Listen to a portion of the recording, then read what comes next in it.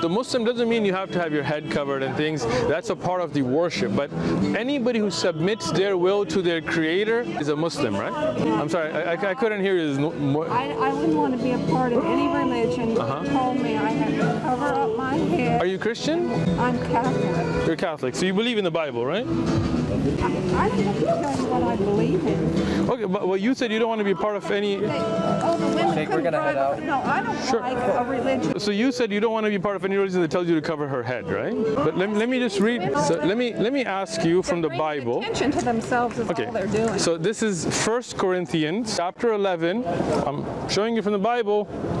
Here in the Bible, but every woman who prays or prophesies with her head uncovered dishonors her head.